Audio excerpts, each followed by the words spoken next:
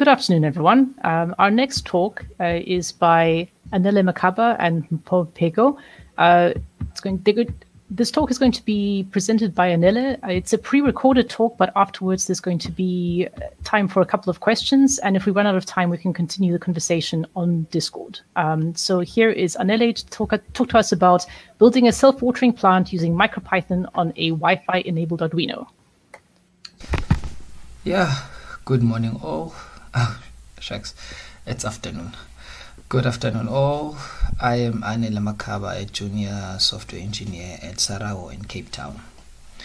So yeah, relax. I won't be talking about the largest telescope that we're building in the Karoo, but I will be talking about how I built a self-watering plant using Micropython on a Wi-Fi-enabled Arduino ESP8266 device. So, coming from a computer science background, which is much more software aligned, I guess the academic content that we were taught in university was much more software than hardware.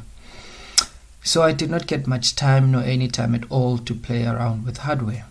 And I think for most of you would agree with me that it is quite fun to see a piece of code doing something awesome in front of your eyes. So let me take you back on how my journey started as a software engineer. In 2019, I joined Sarawo as an intern, and my in-house colleague / mentor briefly told me about this mentorship program that OfferZen was running, project under the OfferZen Foundation banner, which is called Project Thrive. So in this program, that's how I got to meet my mentor that was assigned to me in the program. So in one of our sessions with my mentor, he briefly told me about the Raspberry Pi Jam that he organizes with a couple of friends in Cape Town. So yeah, the curious me decided to attend the event and had fun. And that is when my mentor in the program lent me his BBC micro:bit device for me to play around with. So yeah, I did. I had fun with it, and I haven't taken it back. I feel ashamed that I have to share that with you. So yeah, I exhausted almost all of the projects that I could think of in the micro:bit. So I asked myself, now that you've had a glimpse and taste of playing around with hardware, so what's next? Which brings me to my next slide. Guess what? We see Mpho in the slide, means that he's also involved somewhere, somehow here. So Mpho told me about an event that OfferZen was running. So we seem to be attending a lot of events that OfferZen is running. So I signed up, I waited in the waiting list, waited, and finally got a response that I'll take part in the next session that they will be running. So yeah, they sent me everything that I needed for the event, and I got a free beer and chips too. So I attended the event. So in the event, the coding was solely focused on Arduino, which is a variant of C, and that wasn't much fun for me because I was accustomed to Python. Not that I'm saying it is a bad thing to learn a new language, but yeah, I guess if there was a Python version of how to do if there was a Python version to perform the coding in the event, I think that would be cooler. So yeah, here I was stuck, and I asked Mpho again whether Mpho, can we code this in Python? And guess what his answer was? He was like, yeah, Makhaba, we can do it. So that's when I got introduced to Micropython or uPython. And a couple of months later, here we are presenting a talk in PyConZA 21. So yeah, here's a brief overview of how my talk is structured. So I'll be going through these headers. So what is Python? How does Micropython differ with CircuitPython? How does Arduino differ with Micropython? And why would you consider using Micropython over Arduino? And Micropython in microcontrollers, and I'll throw in a little demo at the end on how basically the simpler version of the self-watering plant looks like. So that will be how, as well as the information inside. So yeah, what is Python or UPython? So Python, MicroPython is a tiny open source programming language interpreter that runs on small development boards like the BBC Microbit and the ESP8266, which I'm going to be using later on in the demo. So with MicroPython you can run clean and simple code to control hardware instead of having to use a complex low-level language like C or C++, which is what Arduino uses. So just like an Arduino board, MicroPython, just like Arduino, MicroPython is capable of doing anything you can imagine. You can control hardware and connected devices. You can read analog sensors, which is the output from the sensors that you've plugged into your board. Some boards have network and Wi-Fi support, like the ESP that I'm going to be using later on. You can connect to the internet using it, or even configure it as a access point, and a whole lot of other things that you can do with the board. So in short, MicroPython can do a lot. Don't underestimate it just because it's called MicroPython. It can do quite a lot, and fun things as well. So beyond its ease of use, MicroPython has some unique features that set it apart from other embedded systems. So it features an interactive help, which is the read over print loop. It has an extensive software library since it's based on Python 3, and it's extensible. It's open source. That's the nice thing about it. You can contribute to the growth of it as well. I'm sure if you do a Google search, you will see MicroPython or CircuitPython being used interchangeably. So in this slide, I'm just going to briefly highlight how CircuitPython differs from MicroPython. So CircuitPython is Adafruit's open source derivative of MicroPython. So it is used for educational purposes. So it adds support for easily getting started with electronics. And the core language of CircuitPython is the same for MicroPython. It slightly differs in APIs for accessing hardware components. So as it says, it is a derivative of MicroPython. So whatever you get in MicroPython, you get it in CircuitPython. Just that I think there are also Adafruit has its own development boards that it has, which you could run CircuitPython on. So in the slide, I'm just going to briefly talk about the differences in well, a direct comparison of what Arduino is and how it differs to MicroPython. So, and why you would consider using MicroPython over Arduino.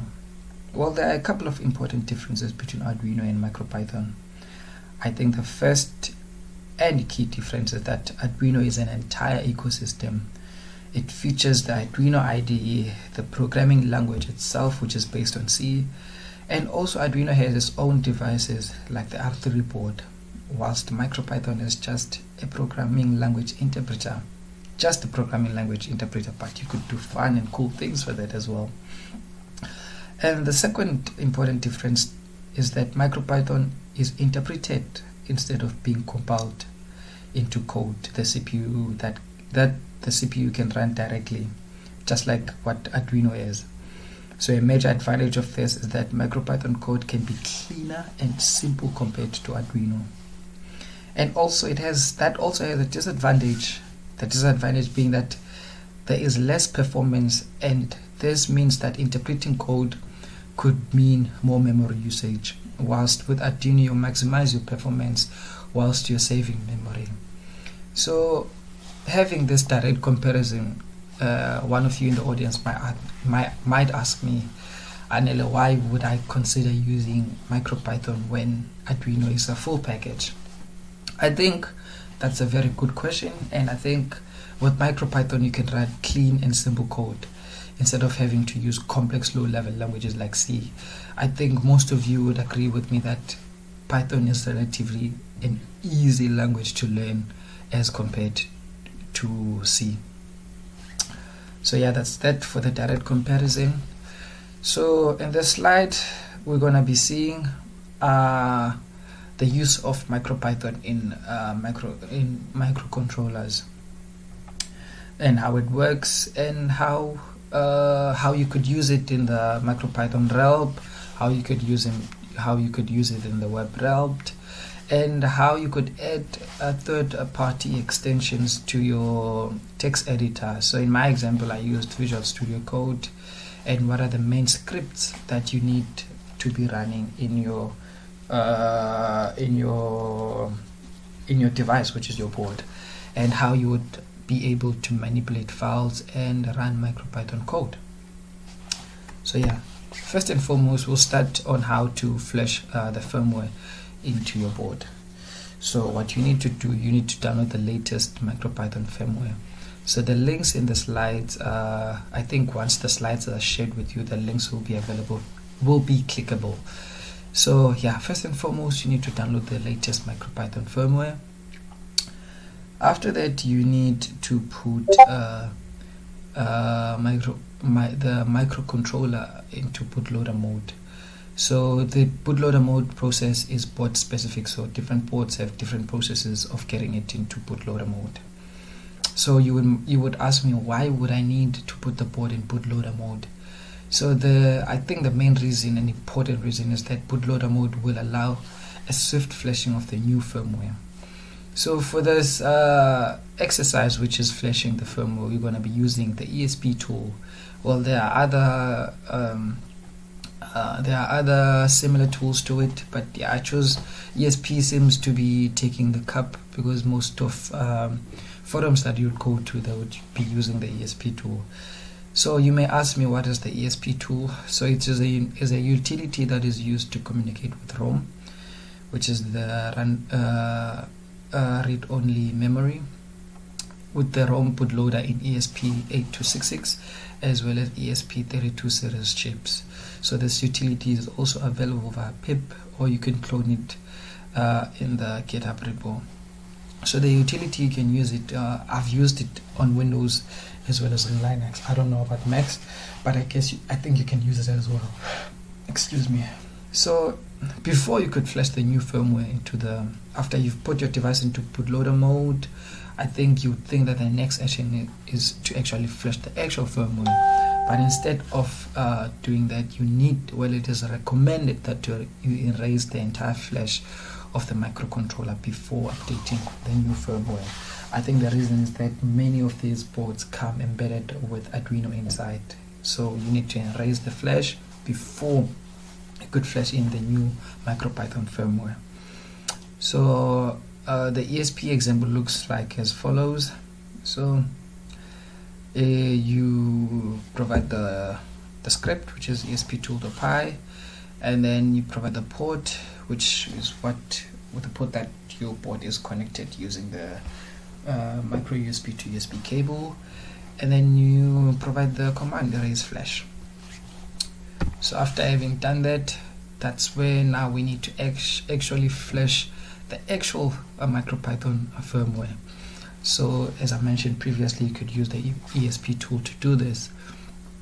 So it takes in the port, the bound rate, right, flashes the command, the flash size, as well as the new firmware. So one of you may ask me, what is the bound rate? So the bound rate will allow a swift flashing through to the board. So a higher bound rate will mean that you will be compromising speed and stability. So it's better that you always use the recommended bound rate, which is, I think it's 115/200 if I'm not mistaken. We'll see it when we're accessing when we're using PyConZA, which is another utility for that you could use to access your RELP. So using RELP in Micropython, using Micropython in RELP prompt. So what you will need a terminal emulator program like TerraTem, or PyConZA that I just mentioned for Linux. So PyConZA takes in the port as well as the bound rate. So as you can see from the example, they've used the 115.200 that I just mentioned previously. Or if you don't want to use that RELP, you could use the web RELP, which is a prompt via Wi-Fi. So for the web RELP, you need to access that the web RELP client is hosted at that link, so you need to access it via that link. So first and foremost, you need to configure your microcontroller as an AP before connecting to the web RELP. To access web RELP, you need to connect computer to the microcontroller's AP. So if I just quickly come here, you would see that the Micropython AP is being listed in the available. It's not plugged in. Let me just quickly plug it in, and you will see that it will pop up as an available access point. It's not yet configured to be used as an access point. So if I connect to it right now, let's just see. There it is. If I connect to it right now, I won't be able to connect to the internet. So yeah, that's that. So if you want to use an extension to your text editor, I would advise that you download the Micropython IDE. If you're using Visual Studio Code, I don't know about other text editors, but I used Visual Studio Code to test this. So you download the Micropython IDE extension. So you just launch the Visual Studio Code called quick open and paste the command that I've highlighted there below. So the requirements of this extension, you need to have Mpho installed as well as R shell. Mpho is a utility that allows you to interact with the file system created on the chip, and R shell is just the remote shell that is running on the is the remote shell for Micropython that will be running on the board. So what does this IDE features? So it features file management.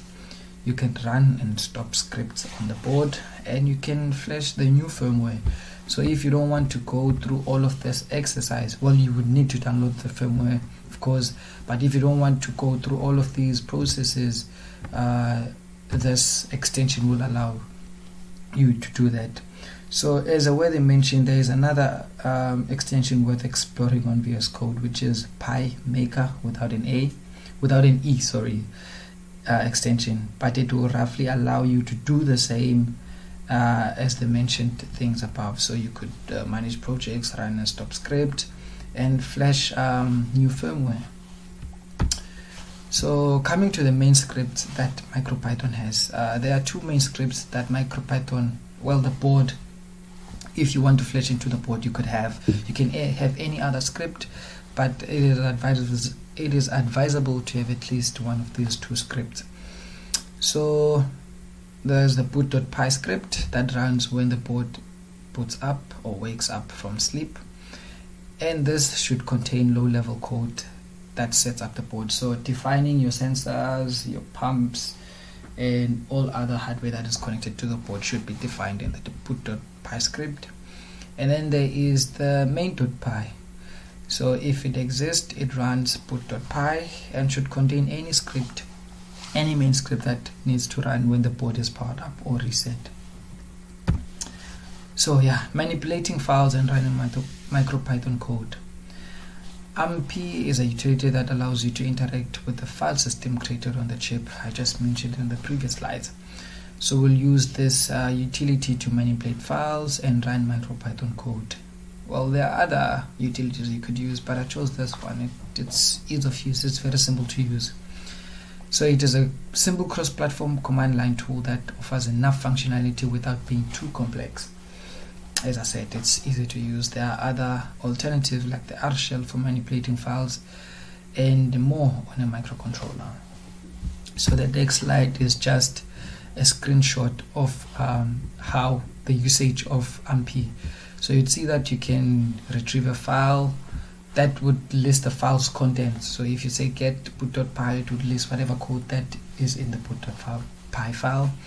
You can list the file contents, you can make directories, you can put a file, which is like copying and pasting over to the board. You can reset your board, you can remove a file, which is deleting the file from the board, or you can remove the directory and all its children from the board. That means that if you remove that directory, everything that is linked to it is removed.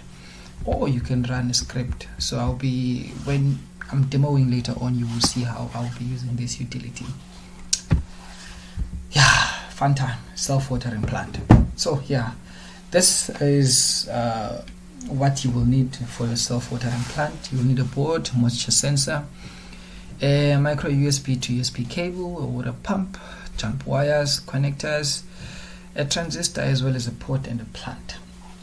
You will need soil too and water.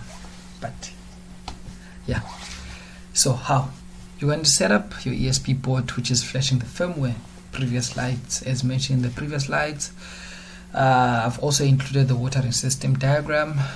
I'll show how to calibrate the moisture sensor, set up the moisture sensor,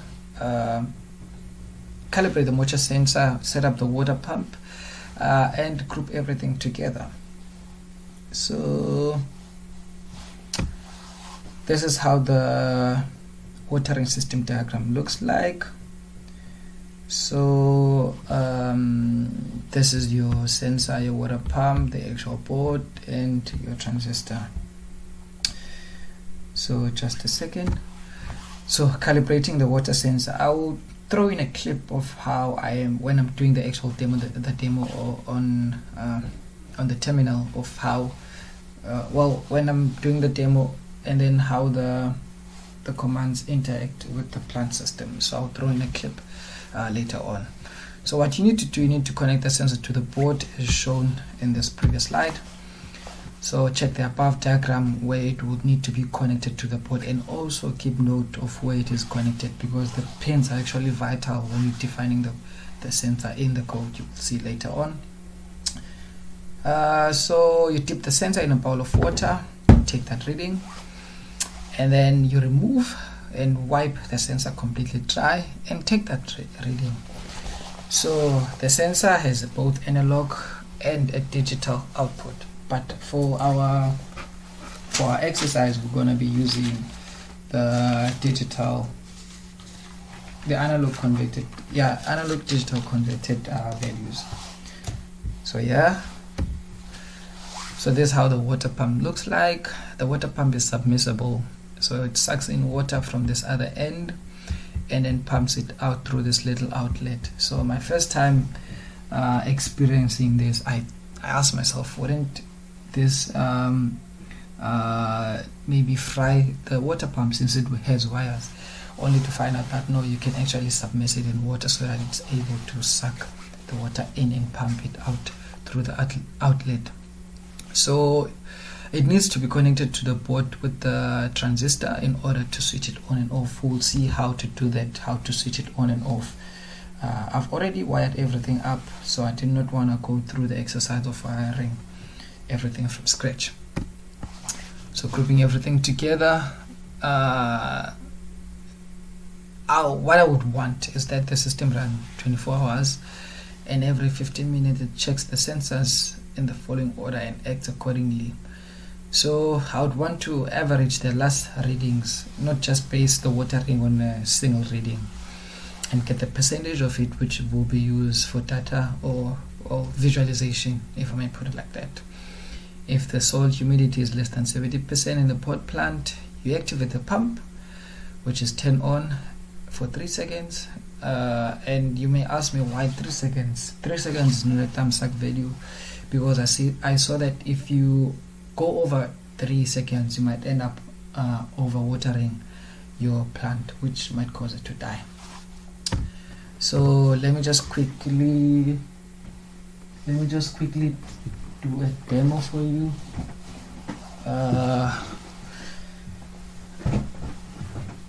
Let me just quickly do a demo for you. So we are already connected to the emulator. So we've accessed our Micropython help. So what I want to show you how we could be able to connect to the internet using the Wi-Fi station. So first and foremost, we need to import machine. I'll be showing you how to connect to the internet, how to set up your sensor, how to set up your sensor, how to turn on your water pump on and off. So I need to import machine, import network, right.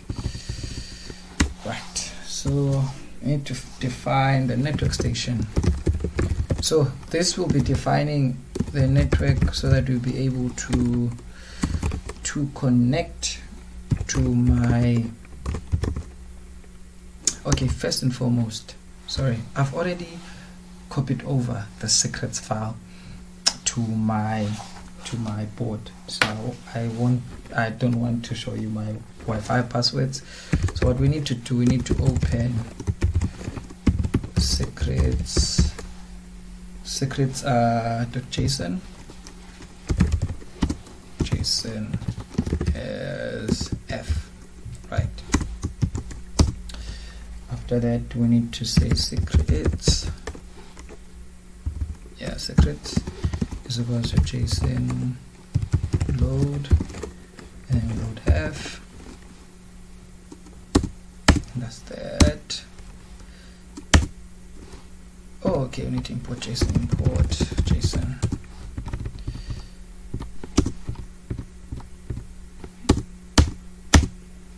right? So Wi-Fi SSID is equals to secrets, and you have here config, Wi-Fi config, excuse me, and then you have SSID, right, and then we have pass, which is equals to secrets, then Wi-Fi config again, and then we have the SSID. Oh, pass, no, it's pass. It's pass, yeah.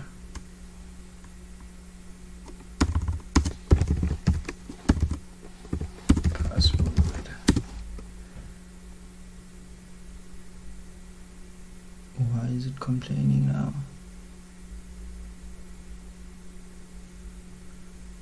Let's start here. This works. And then pass. How is this not working?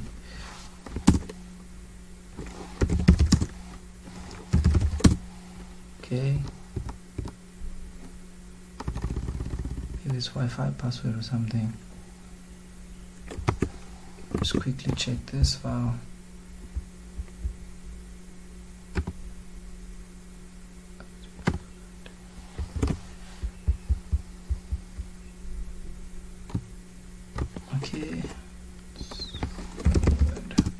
Okay, cool. Okay, we've connected. Yeah, we've got our secrets. I'm sure you've seen my Wi-Fi password already, but it's not a big deal. So network station, define our network station is equals to network dot wireless LAN into network dot STA. Right. So let's check if our network station is active. Oh man, it's not active. It's false. So what we need to do, we need to connect. So we need to turn it on. Net station dot active true, right? So it's active now. So if we check again, then it's active, right? So let's check net station dot dot connected is connected. Right, it's false. So let's connect. Connect. We'll provide the SSID, password. Right. So if we check this, it will still be false. It's false. It's true now. Right. So let's check which network it's connected to. So to do that, you need to do net.station.config.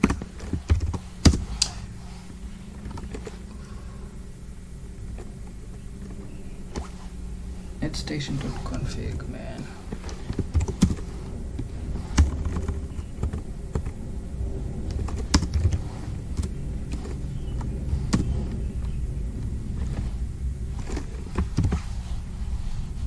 Next track, so in order to check, or let's just check quickly. Okay, this is the Vodafone network station. Let's check quickly here. Okay, if config.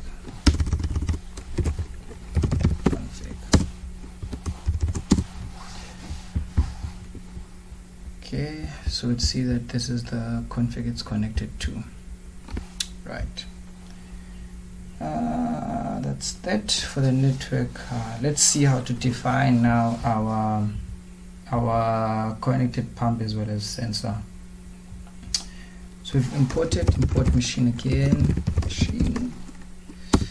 We need to import from machine, need to import from machine, import AC, and this is the analog digital conversion library for the machine, and then we pin, and then pin this will be able, we'll be able to access the pins that are in the board and see what is connected to it.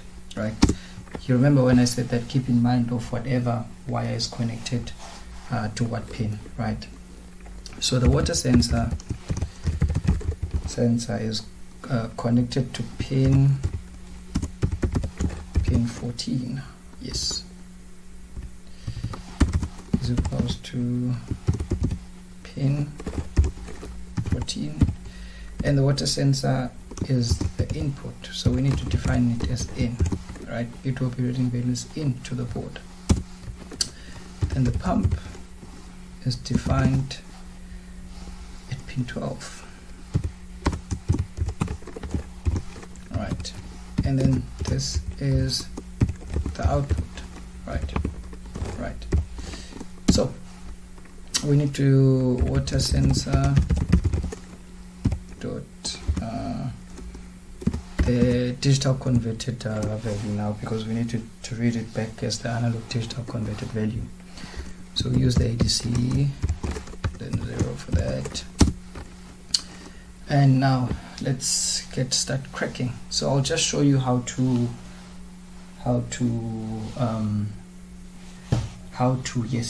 calibrate your sensor. So if we say water sensor dot read, right, we see that the water sensor, it's outside. Well, not completely dry, but it's dry, right? Now let's dip it in to the water and read back the value. See that it's 548. Remove the sensor, read back the value. It's 1024 again. So that is how you will calibrate your sensor, and keep those values in mind in your config somewhere. So, and then let's see how to power up your water pump. So if you see already, if you see that there is nothing in this bottle, so we're going to be pumping the water from this nice chicken livers container. So if you say pump.on, we should see the pumping water you should see the pump pumping water from the container to the bottle. Right, you see there's the water coming from in, and you see how the 3 seconds is vital, because you would want to avoid overpowering your plant. So that is that for the mini demo. So if I quickly exit this and show you the code that I have. Okay, so yeah, as I said, we'll group everything together. I have the script that I have that is currently running in my ESP board. So let me just also do this mini demo for you. So I need to desktop self-watering plant, right? ls. We have the secrets as well as the utility. We have the bootpy utilities as well as the secrets. So this is the script that contains most of the code, as you can see from the background. So let's use MP to to access the script, to access the Micropython board. So let's list what is available in the board. We can see that it's only secrets that is available in the board. So yeah, let's put the boot.py file, right? We put it in the board, and let's run it now, right? My water, I did water it yesterday using the code, so it's wet now, so you won't be seeing any watering happening. So if we run, we say mp run boot, so you can see network config, that is connected to that network. Current moisture is that. This is, yeah, so you can see that the script is working. So we stop that, and then now let me show you how to remove that boot.py. So you just provide remove, and then if we list again, we'll see that it's only, or let me put it back and then list. You'll see that you have 2 files in the board. You have 2 files. Okay, cool. So that concludes the demo for now. Let's go back to the presentation. I hope I'm not running over time. So yeah, in order to visualize your data, there are a couple of APIs you could use. You could use ubidots, you could use Slack. So every time that the plant is watering itself, it sends a Slack message to you. So Mpho actually made a very nice blog post about this. You can click on the link and go and see and read up for yourself. So you could also use a Blink, which is an Android app, the Slack API, ubidots that I just previously showed, as well as the Python Telegram bot for your visual insights. So last but not least, I would like to give a special thanks to Mpho. So he really helped me with this presentation, and I don't think that if it wasn't for him, I'll be having this skill or knowledge that I currently possess. And also an honorable shout out to OfferZen. I think it's through one of their programs, well, most of their programs, that I was able to do this project. And yeah, you can follow me on Twitter as well as GitHub. You will see that my GitHub is not that glamorous as Mpho's, and not that I often tweet, but yeah, a follow would be nice. And no, this was not an OfferZen sponsored talk, but thank you for listening in. So yeah, any questions? I'll be gladly taking questions. If I can't answer you, I have my mentor on standby to answer you. Just kidding. Thanks, guys. Thank you very much, Anele. That was great. We have time for a very small number of questions. So we have an observation rather than a question from Simon, who says, sounds like you've had an incredible start to your Python journey and had a lot of fun along the way. Yeah. We have 2 questions over here so far. We have a question from Jade, who's asking if the plugin is only available for VS Code and if it's available on Atom or Sublime. Well, the one that I mentioned in the slides, I think it's only available for VS Code.